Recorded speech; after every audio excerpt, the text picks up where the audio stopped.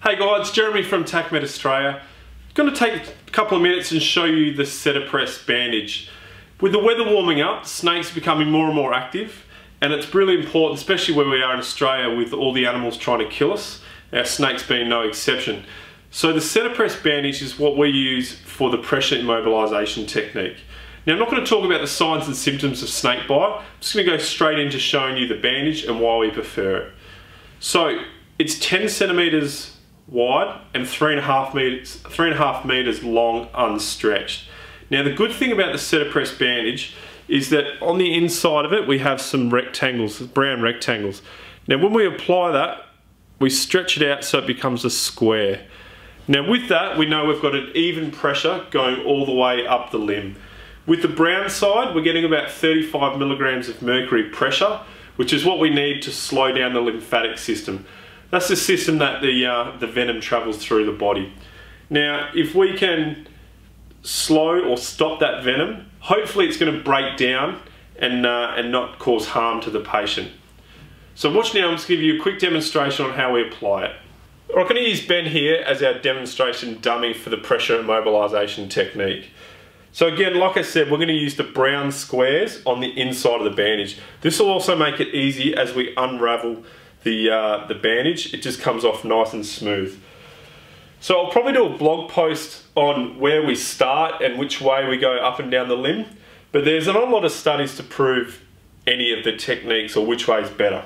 So we're going to say Ben's been struck on the arm, so I'm going to start on the area it's bitten. If we've got a pen, we'll mark it there. So I'm going to do a couple of wraps. And I'm going to start going down the limb, and I want to make sure that I go over each wind by about 50% of the bandage. Now I'm going to go all the way to the fingertips, then I'm going to start going back up the limb.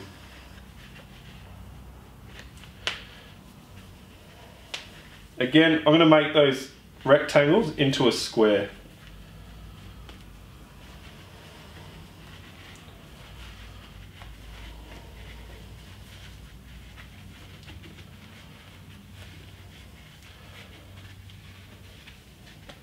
By going over each wrap by 50% and making the rectangle into a square, we know we're going to get even compression throughout the whole bandage.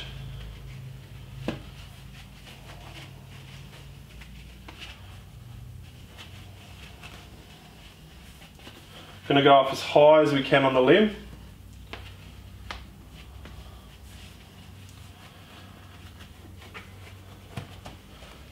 And there we go.